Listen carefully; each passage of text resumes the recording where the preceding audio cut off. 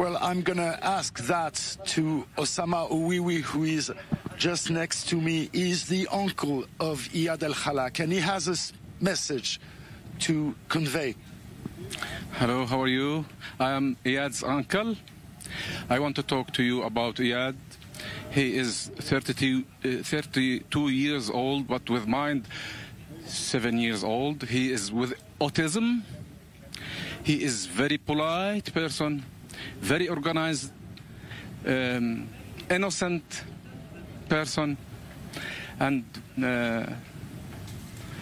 like people, like perfumes, like animals. He likes animals. He loves animals. He loves farming and plants.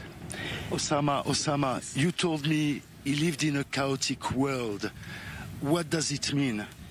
Yes, really, he lives in a special world.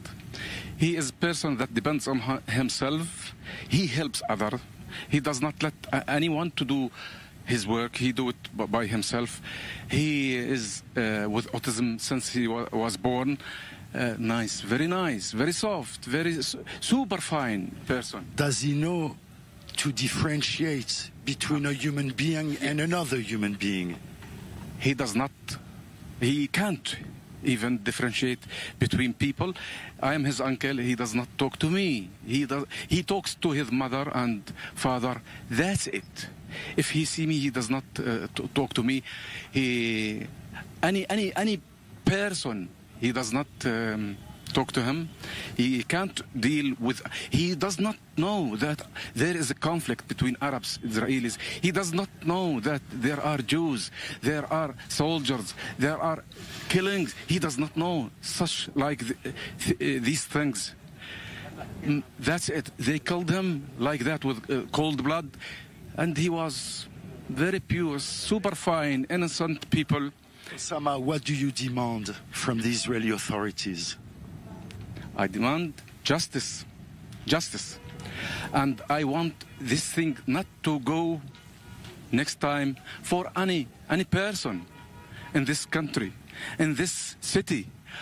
I am very upset, and the family is very much upset for what had happened. And everyone here in Jerusalem are afraid of being the coming victim of these monsters that are going around. I mean, the soldiers that they are killing for suspect. They kill for suspect, not for sure. They suspect someone, they killed him. Thank you, Osama. As you can see, there is one key word which we hear here. It's anger and fear. Fear of the people of being pinpointed as potential suspects and share the fate of Iyad al-Halak, even if they are innocent and harmless, and the fear of the Israeli authorities that behind every Palestinian could be hidden a pistol, a knife, even if it's a cell phone.